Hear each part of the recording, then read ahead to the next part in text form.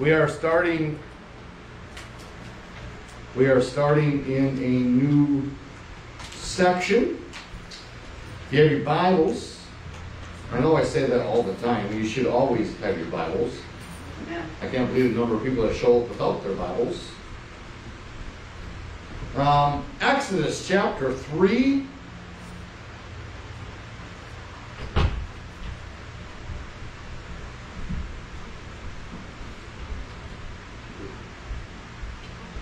And this will be the key verse for most of this next 4 lessons.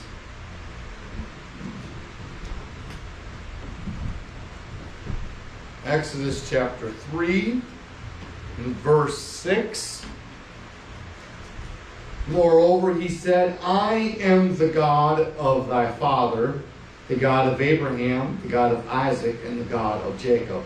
And Moses hid his face, for he was afraid to look upon God.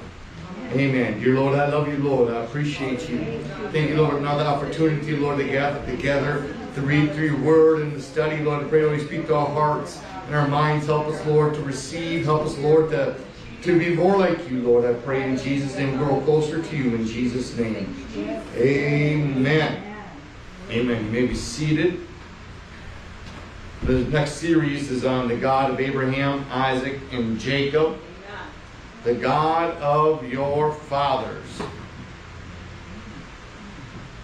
Now I could go through, and there's a whole story concerning Moses, and we are very familiar with the story of Moses and how Moses was separated at birth, saved from the Pharaoh, grew up in Pharaoh's house, and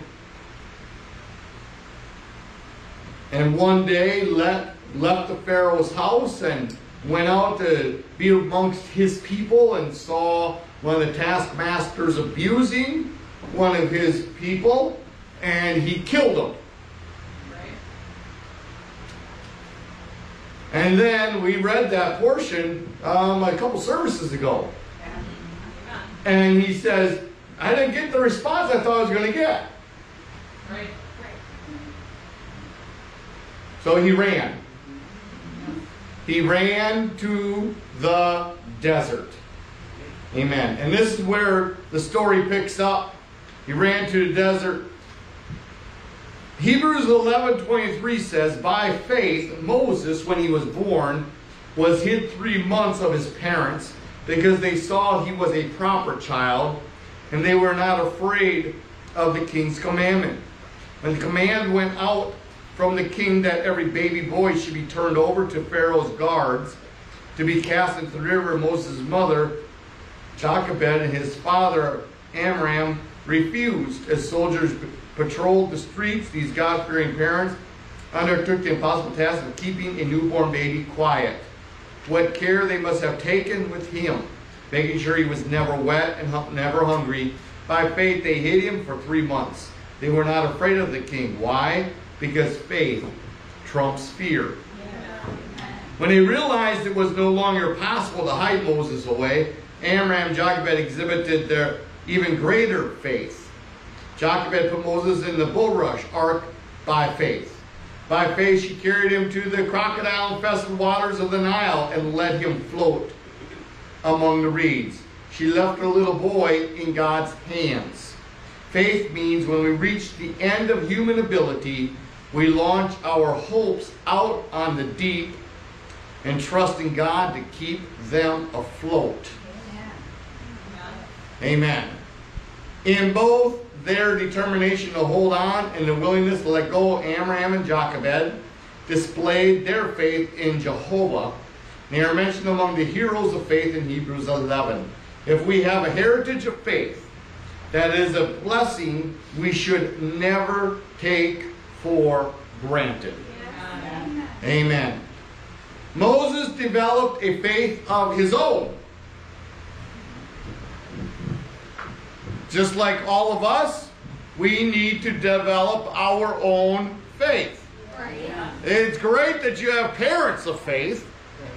It's great that you have grandparents of faith. But that doesn't automatically translate down to you and to I and to our children. Right.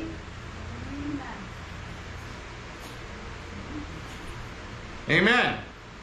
At some point, I'm responsible for myself. Right. Yes. Amen. Amen. And so there comes that moment, and we always call that the age of accountability. Right. Amen. Nobody could ever put a finger on exactly what age that is. Right. Amen. I think when you're old enough to stand up and say, but I'm my own person. Yeah, okay. Yeah. I'm going to go right ahead. Now you're responsible for your own faith. Right. But I'm only 8. Well, don't claim independence Right. when it's convenient for you. Right. Right? Right.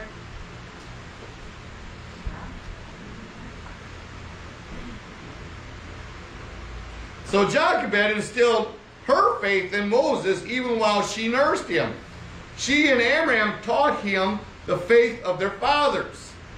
They instilled in him that he was a Hebrew, not an Egyptian. Yet Moses eventually had to make the decision to have faith for himself. Now think about this. We are not clear on what age he actually was put in the basket, Right. floated down the river. Have no idea.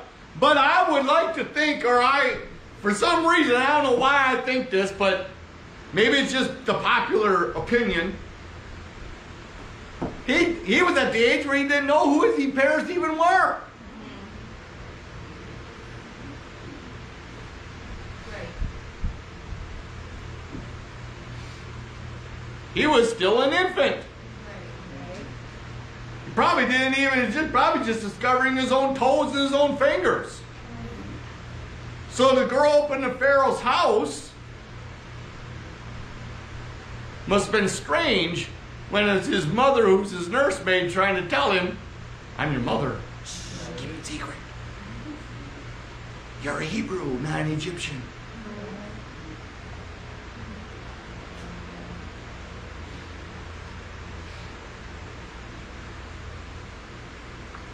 So we think automatically he's going to grow up and go, hey, I'm different than these people are. I know exactly who I am. No, it hadn't been taught.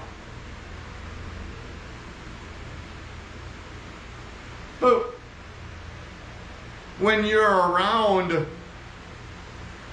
negativity or opposing forces, especially even on a child who the Pharaoh's daughter raised him as her son. Now you got two women. You have the Egyptian Pharaoh's daughter and his real mother, Jochebed, both saying, I'm your mother. We need to really put this into context. I mean, this wasn't a clear-cut case of identities. Okay? Right. So when it come time for Moses to figure out where he fell into place, they instilled in him that he was a Hebrew, not an Egyptian. So Hebrews 11:24-26 tells us, by faith, Moses, when he was come to years, refused to be called the son of Pharaoh's daughter. So choosing rather to suffer affliction with the people of God than to enjoy the pleasures of sin for a season, esteeming the reproach of Christ greater riches than the treasures in Egypt, for he had respect unto the recompense of the reward. So Moses made his parents' faith personal. So even after he was taken from their home and moved to the palace, and even when he was trained in all the knowledge, customs, and pagan lore of the Egyptians, amen. But as he stood at the burning bush, this is your first answer, Moses could only look back and see his past failures. We have some really good questions here this evening, so I hope you're geared up to do some thinking. So Moses sinned and then tried to cover it up. So Moses went out to visit his people. We already covered this. Moses killed the slave driver. Moses' action was not premeditated, organized insurrection or bid for nationwide freedom. It was an impetuous and furious murder. So then Moses fled into obscurity in Midian rather than face the king's wrath. Shame and a feeling of cowardice must have plagued Moses all those silent years in the wilderness. Moses' sister Miriam had once summoned the courage to speak to Pharaoh's daughter on his behalf, but Moses had fled and left Miriam and his brother Aaron behind. He had abandoned his family and his people to slavery, resigned himself to exile, self-appointed exile, and accepted the death of his dreams. Now, at what point can we start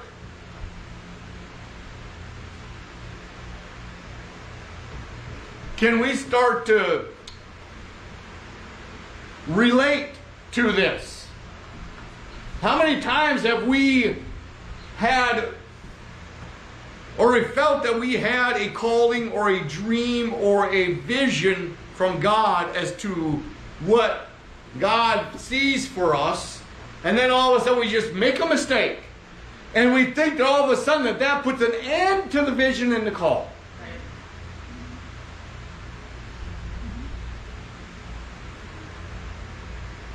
And then we run our whole lives away from this one mistake. And that's exactly what Moses was doing. He was in the desert because of this one mistake. He was ready to cash in the dreams and the vision his mother was implanted in him.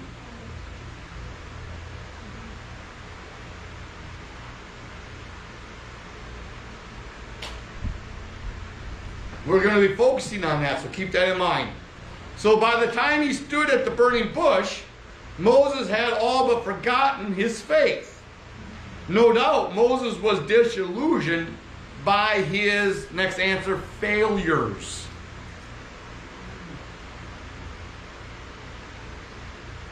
See, we're going to have some good questions here tonight. So, a prince of Egypt does not spend 40 years herding sheep on the backside of the desert unless he has given up on himself and what he perceived to be his mission.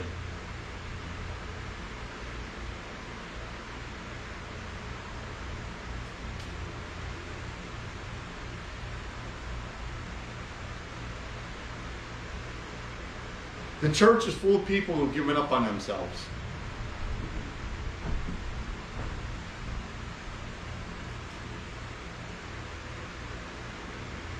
God can't use me. I've gone too far. There's no hope for me anymore. I've failed too many times.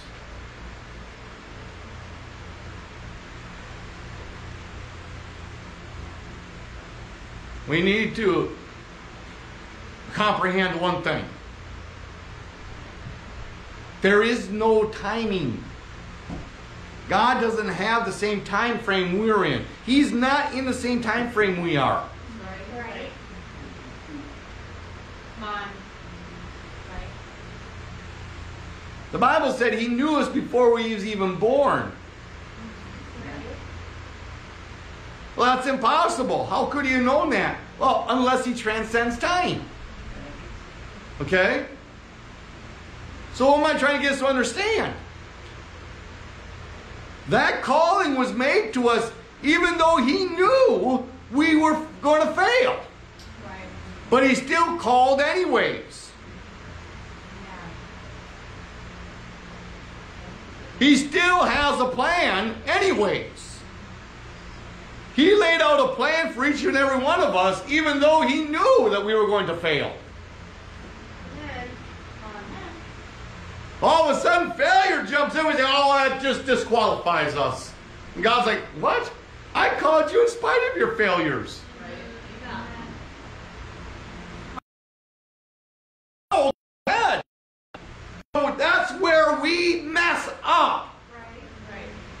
Because we think God functions in the same time frame we do. So if I fail, that automatically disqualifies me. And God's saying, oh, I'm way up here. I'm way ahead of you. Amen.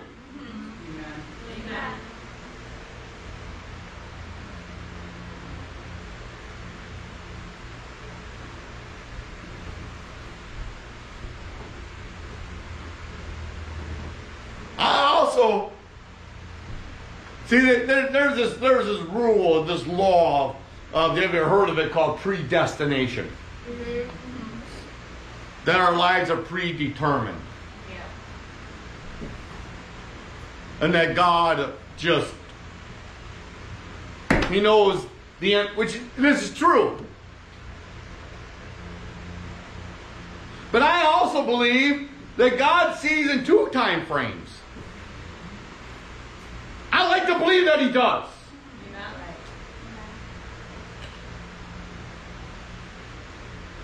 He sees what really happens, and then He sees what could happen. Right. Why? Human beings are fickle people. We just might absolutely surprise the socks off of Him. Can we surprise Him? No. But we can surprise ourselves. I'm not trying to get us to understand. No matter what time frame He sees it in, there's always, what I'm trying to get us to understand, is an opportunity for us to correct our path. Amen. It's not predetermined. If I start out a failure, just because I started out a failure, predetermination says I will always be a failure. But that's not how God works. We fail, He still calls, and maybe, just maybe, we might answer the call. And our steps aren't. And I love this, how people, you ever play the board game of life? Yeah. Roll the dice, you move this little car, you land on the spot. Oh, by the way, you just had twins. What? I just was married like 2 moves ago. How come I already have twins? And all of a sudden you got a station wagon full of kids. And you're moving across the board. And all of a sudden you find out that you're a newspaper guy. And you're making $20,000 a year. Car full of babies. 2 cars full of 2 cars full of babies. 2 cars full of babies. You live in a trailer down by the river. Stop calling Mom and Dad out like this. Just keep popping them out.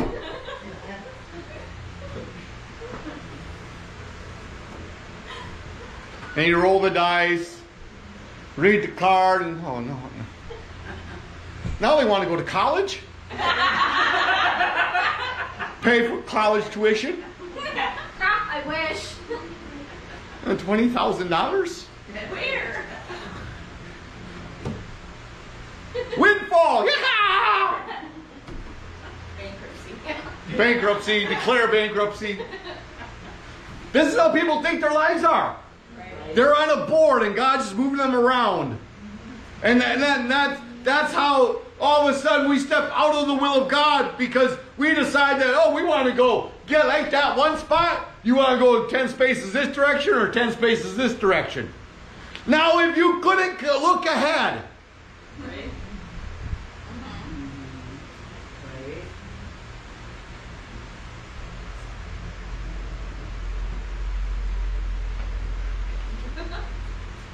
1, 2, 3, 4, 5, 6, 7, 8, 9, 10. Ooh, I get double my income. 1, 2, 3, 4, 5, 6, 7, 8, 9, 10. I get to lose my income. I'm going this direction.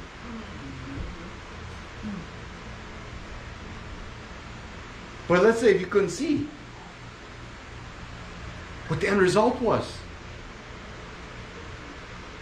And we have a tendency to think, well, if I make the wrong decision, I don't know what to do. We stand at the crossroads in our lives, and we're at the age of accountability is your crossroads. That's the point where I have to make the decision. Which way am I going to go? I am now accountable for myself. I can no longer hang on to the coattails of my family. I've now got to make a decision for myself. And what did Moses' decision do? Found him on the backside of the desert. Why?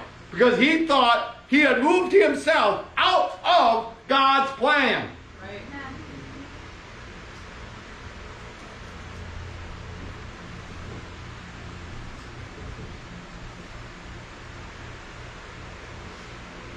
He took the wrong turn, counted out 10 spaces, and boom, landed on backside of the desert.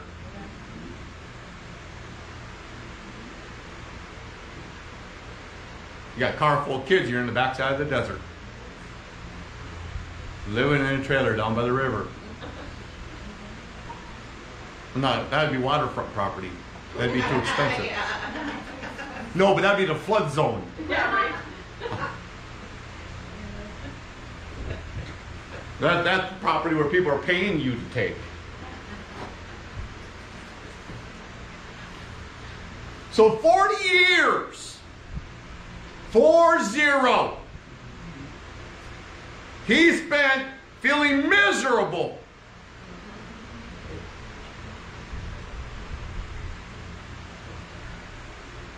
Kicking himself. I could have done this and I should have done that. Second guessing himself. And always thinking that one mistake or that mistake just all of a sudden moved him out. So now we got to understand that I'm hoping that paints the context of where we're at. We read these people in the Bible and we say, oh, these are great people of faith. They didn't always start out that way. Right. They were just normal people. Right. Trying to figure out what God's plan is for their lives and where they fit in. We get to see the hindsight. Right. So when we read about these, I like to put myself in their shoes when I'm studying or reading the Bible and I'm looking at these things. I'm trying to figure out what's going on in their head. It's easy to read and see what the outcome is and go, oh, okay. But think about it when you're in that immediate time frame and you're Moses.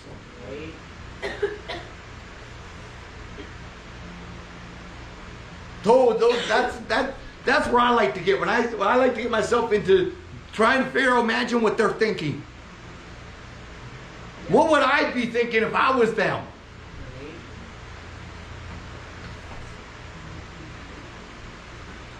And a lot of times, what would I have done different?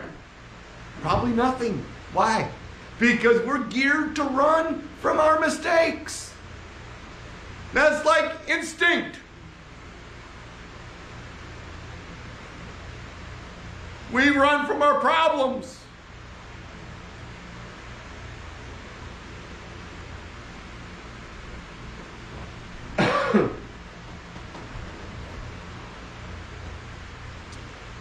Moses thought he was placing his faith in God, but he had put far too much faith in himself.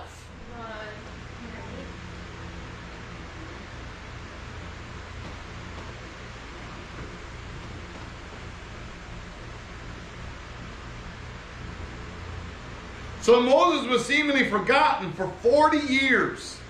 Surely he felt forgotten, rejected, and cast aside as a failure. We all go through similar desert times in our lives. And if I were to, nobody raise your hand, but if I were to ask people to raise their hand, they feel like that at times. I'm sure everybody at one time or another would raise their hand and say, yeah, at one time or another I felt like I was in a desert.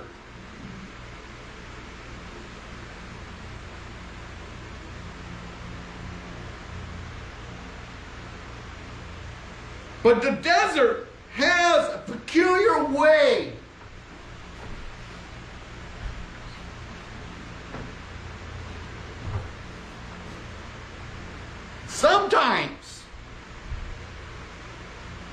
That is the only place and the only time God may be able to even get to us. Come on. Why? Because when you're in that desert place, you then finally just given up your will and said, you know what? I'm done. Throwing in the towel. I've done all that I can do. You have already felt like a failure. And all of a sudden then God starts to speak to you. Why? Because what happened? Come on. You no longer you put faith in your own self.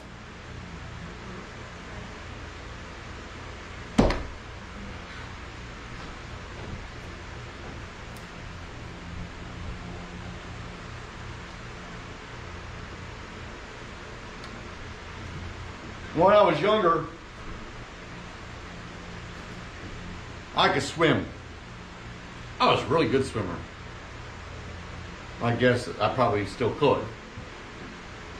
Because they say some things you just never forget.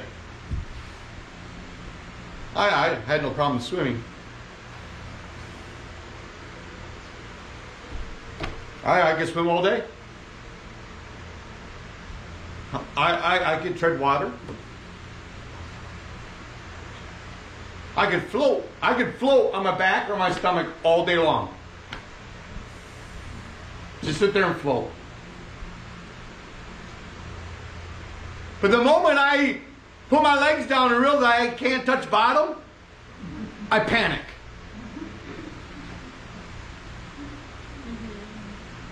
Come on.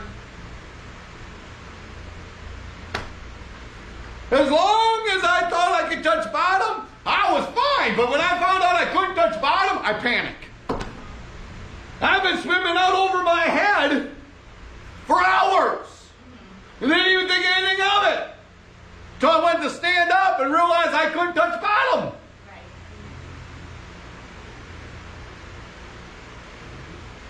It's the way we get. We get out over our heads. And all of a sudden when we realize we're all over our heads, we panic.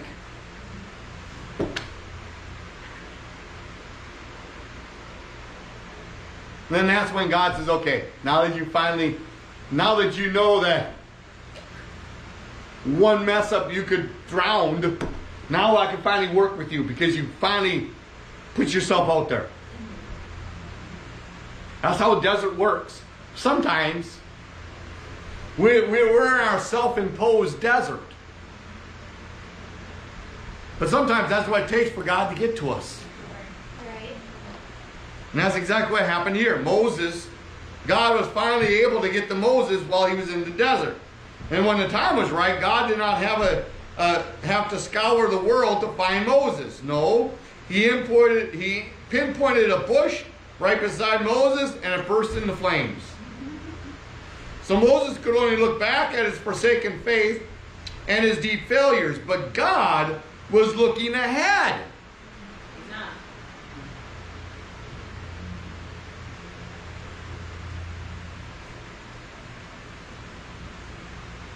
We need to remember our past is our past. Tomorrow is a new day. Amen. Our past doesn't have to affect our tomorrow. Amen. Amen. Come on. But God was looking ahead. Why? We always look back.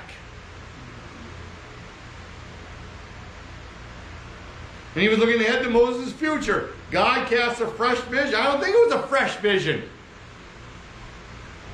I think it was always the same vision.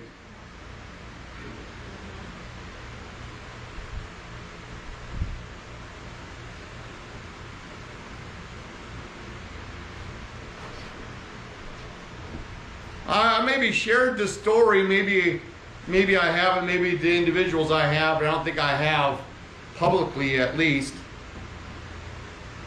When I was in Bible college, I asked, we were laying around the room, so what do you think, what do you think is God's calling or vision for your life? Oh, And the most popular answer was, I'm still trying to figure out what God's will is for my life. It's always seemed to be popular. Why? Because nobody wanted to have the guts to stand up and say, I feel like. Well, when they got to me, I said, pastoring. Well, you're pretty sure about that. That was pretty quick. And I said, don't misunderstand me. I said, I don't know what route I'm going to take to get there. That's all in God's hands. Yeah. But I do know the end result is I'm going to be pastoring somewhere. It might take 3 years, it might take 8 years, it might take 40 years.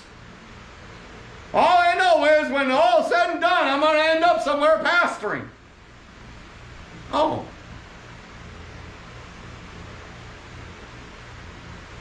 So that might sound like almost you're going to cover the gambit. Well, if anybody's been in the ministry for any length of time, they have to admit that their ministry covers the gambit. To pinpoint it into one, it's impossible. God looks for servants. God calls servants. Then He places servants. I had no idea that God had the fast track for me. No clue.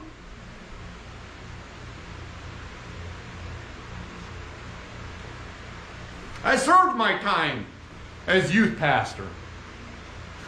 Yeah, I served my time. Loved every minute of it. Associate pastor, loved every minute of it. But I always knew that there was going to be more.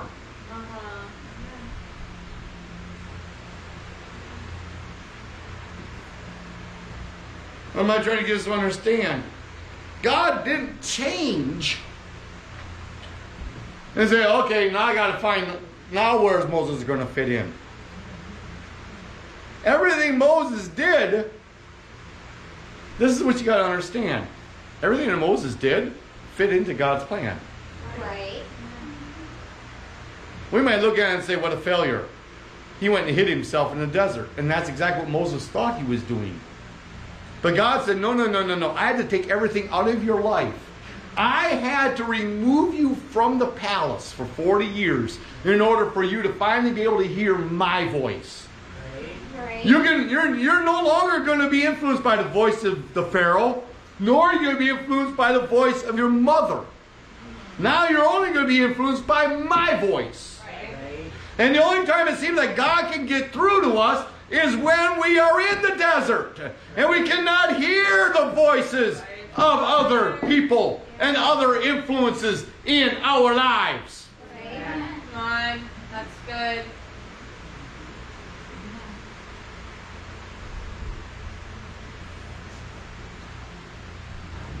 So it wasn't a change in plans. It was God's plan all along. I love it. How His plan isn't set in concrete.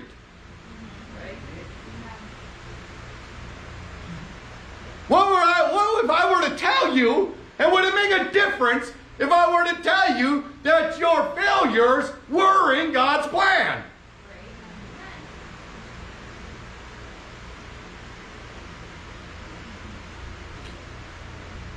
That should make us rejoice to know that our failures didn't move us out of God's plan.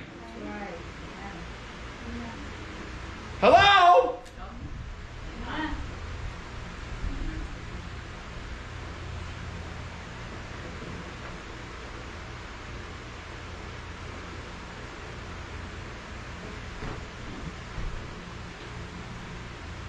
Oh, I want to get to some of these questions. I'm running out of time. Let me ask you this. Have you ever experienced God calling you to a new endeavor or ministry when you have failed previously?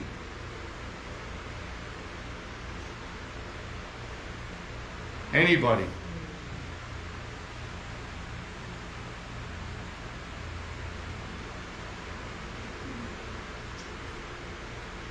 Yeah. I'm going to say the first time that I was put on the piano to do music, it was terrible. Seriously. I knew 3 songs. It was terrible. And the next service, you know what? It wasn't much better. But it eventually got a little bit better, at least, you know. But failing was embarrassing, and yet the need was there. It didn't go away just because I was terrible. And so that was a lesson that I learned. That just because I failed at it didn't change the need at all. Right. Yeah.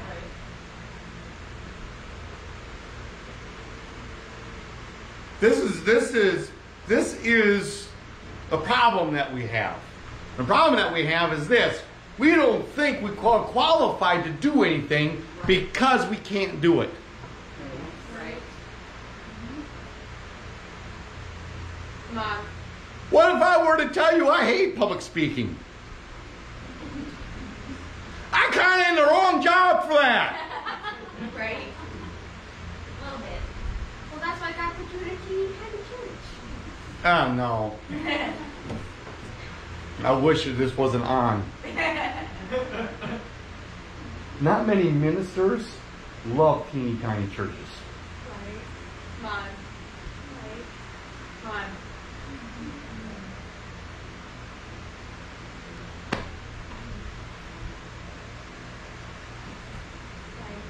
Come on. Nor do they ever intend. Let me go off camera on this. They can still hear me. Nor will they ever intend to stay here. Come on.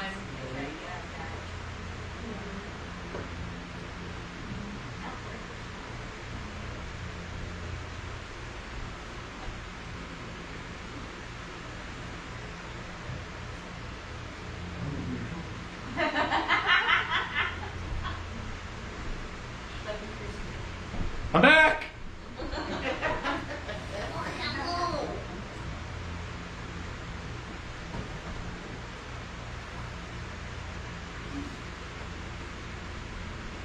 So what am I trying to get us to understand?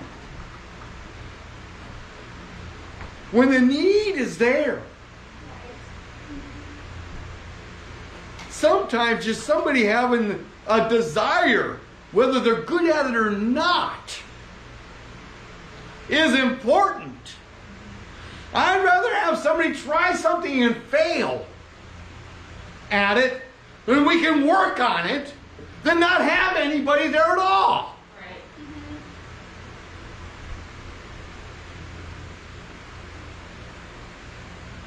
Fun. Right.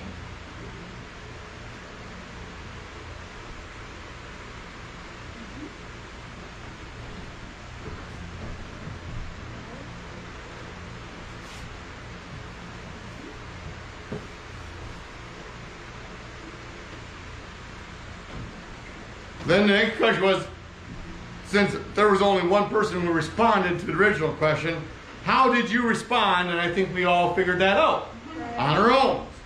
How did it turn out? Obviously, we know how it turned out.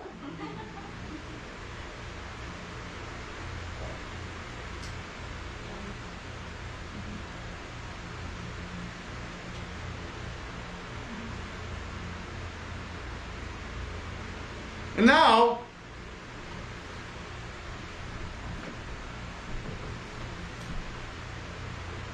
this is probably the most important part of the lesson. Is if we were to read into that story, and we couldn't go into it, but we all do know the story well enough to know that Moses tried to disqualify himself on more than one occasion. He had 101 reasons why he couldn't do it. Right.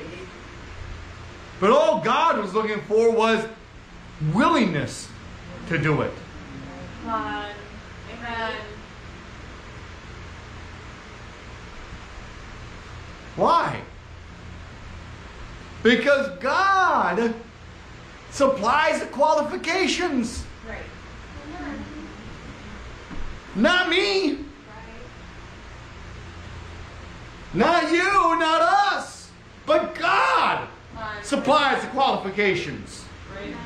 And it's when we put our lives into God's hands and say, all right, God, I can tell you 101 reasons why I can't do it. All he needs is one reason to do it, and that's our willingness to just give it a try. Right. It frustrates me as a pastor when there are things that need to go undone and people won't even try.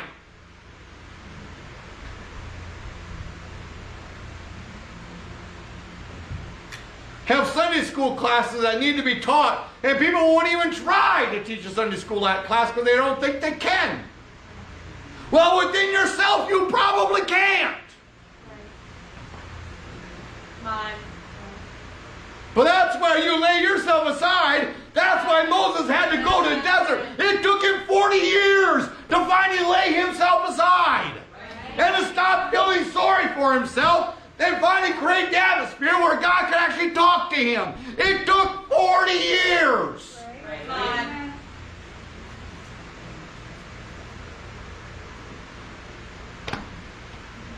Now, finally. But you know what the magic number is? Let me point something out to you. You know why? Another reason why it took 40 years?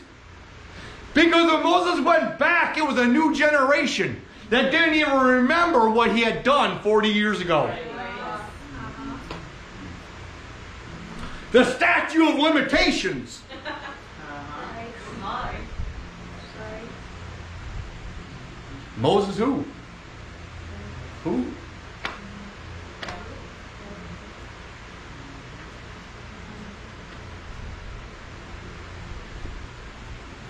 And I bet Aaron was like, who are you?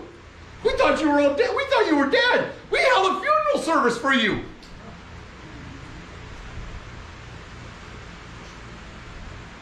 We thought you were gone.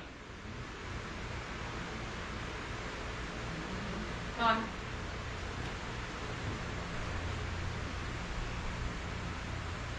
Some of us probably thinking, you know what, that'd be nice to just go away for 40 years and come back and nobody remember me. But the funny thing is, you'll never forget yourself. That's right. And you are the one that spends most of our times beating ourselves up. Right. Fun. Amen. So Moses rejected the vision. So let me ask another question. What is your greatest impediment to following God's call? Ooh, I said these were great questions. Yes.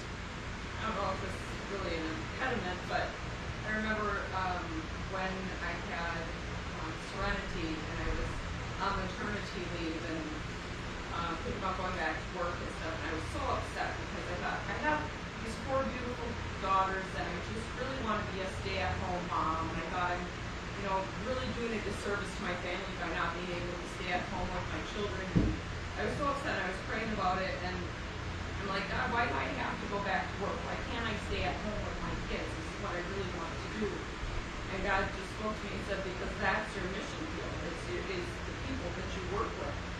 And I was like, oh, okay, well, guess I can't say no to that, and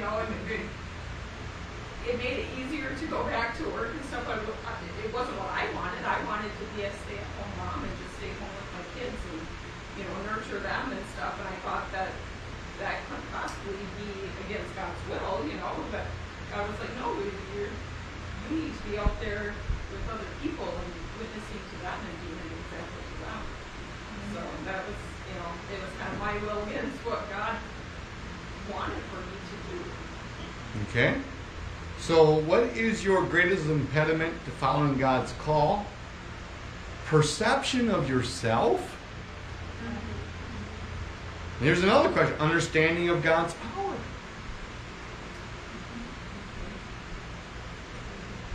How about fear of rejection? Yes. Yep. Amen. Fun. Yep. Yep. Yes. Boy, just throw the word fear in there and And that is the most popular answer. Mm-hmm. You're afraid. Yep. Afraid of what?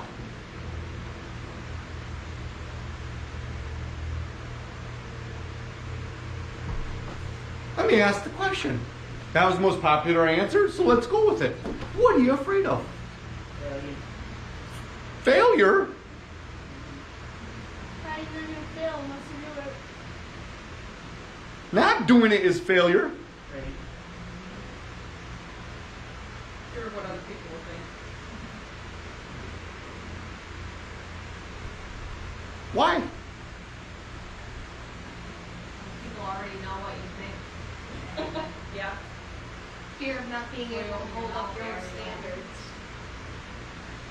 You set a bar for yourself and you're not able to reach that bar that you set. So,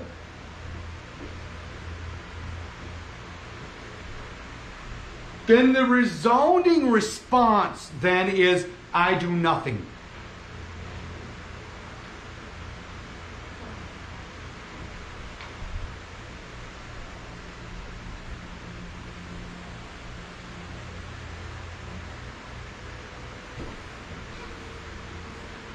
Because of fear, I do nothing.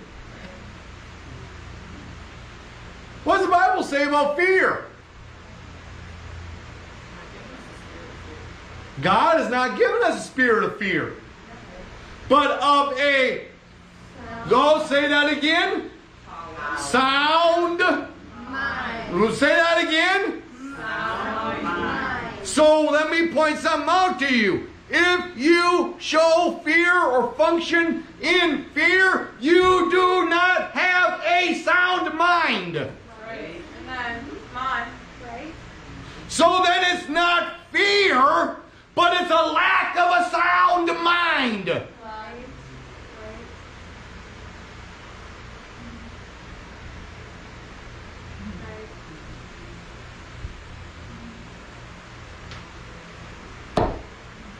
God gives us the sound mind.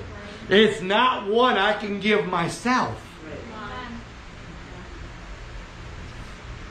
So that means if we function out of fear or we do not function because of fear, then we need to take a closer look, not at the fact that we're afraid, but at the fact is we don't have a sound mind and our relationship with God needs to be worked on. Right.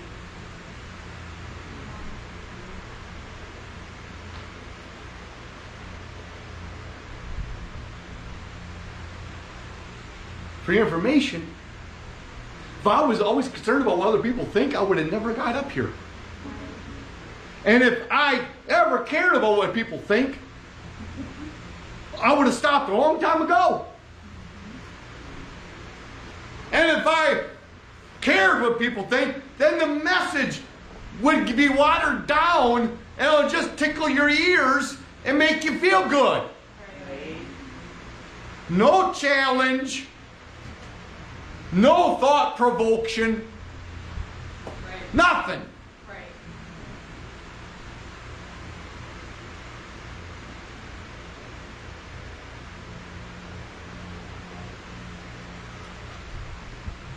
And just tell you, get up here and tell you what you want to hear, make you feel good about yourself, and then you go home and say, I feel good about my sinning.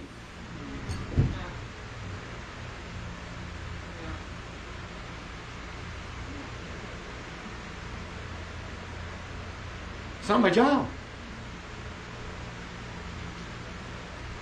My job is to push and compel you to do better. You need to do better. For us to do better. That's my job. And if that means stirring things up.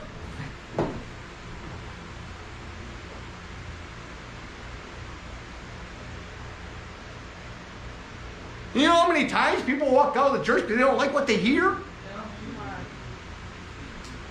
So that means if I want to keep the pews full, then I need to make everybody feel good about themselves. But then you want to know who walks out the door? The people who want to be pushed. Yeah. The people who wants to be challenged. Right. That's The people who wants to be questioned. Yes. Then those are the ones that walk out the door. So I realized I can't win either which way. So I just need to do the best that I can. Right. But if I ever functioned out of fear, who would be doing it?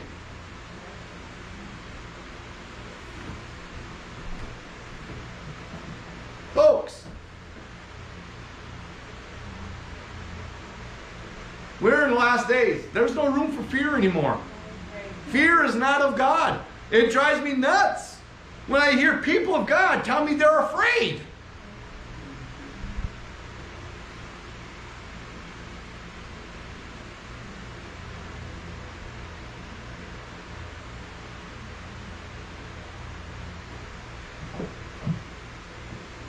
So despite Moses' past failures and present lack of faith, this is your next answer, God persisted.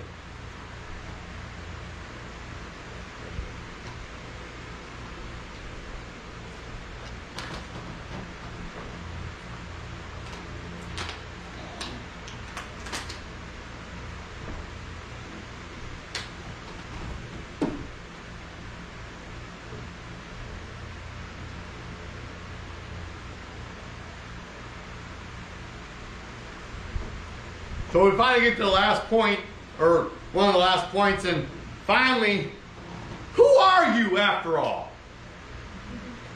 Who am I to tell the people who sent me?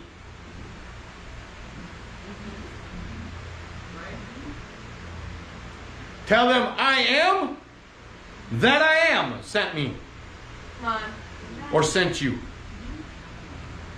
Amen. Okay?